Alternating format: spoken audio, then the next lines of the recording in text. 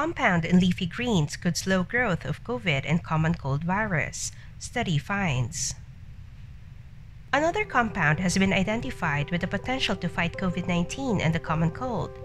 But unlike some other compounds discovered before, this one comes from leafy greens like broccoli and other cruciferous plants.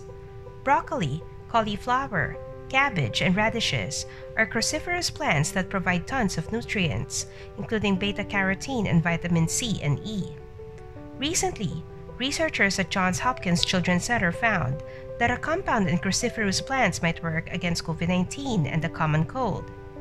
Published in the journal Communications Biology, the team bumped into a compound called sulforaphane, typical in broccoli, cauliflower, and similar veggies. It is already known to feature cancer-fighting effects, yet unknown against respiratory viruses.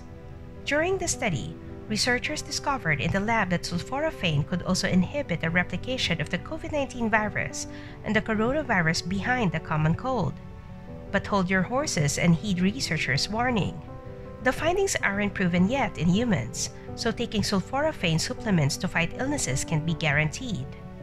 The effectiveness of sulforaphane against COVID-19 and the common cold must be proven in clinical trials first. Decades ago, Johns Hopkins scientists first identified sulforaphane as a chemopreventive compound. When the pandemic hit, researchers screened for multiple compounds with anti-coronavirus properties until they encountered sulforaphane. The compound only showed modest activity versus other microbial agents, but they decided to give it a try. Their experiments involved purified synthetic sulforaphane. One experiment first exposed cells to the compound for 1 to 2 hours. It was followed by infecting cells with SARS-CoV-2 and the common cold coronavirus HCOV-OC43. Then, they measured how effective it was in lowering the viral loads within cells. Analysis showed that even in low concentrations, sulforaphane could cut the replication of 6 SARS-CoV-2 strains and HCOV-OC43 by 50%. Delta and Omicron variants were also affected by the compound. Next, they examined the combined effects of sulforaphane and remdesivir. The reduction in viral replication was also by 50%.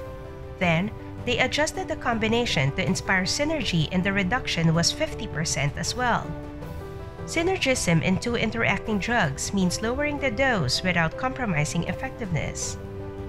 In pre-treated mice, 30 milligrams of sulforaphane per kilogram body weight yielded a 7.5% decrease in the loss of body weight, 17% decrease in viral loads in the lungs, and 9% decrease in viral loads in the upper respiratory tract.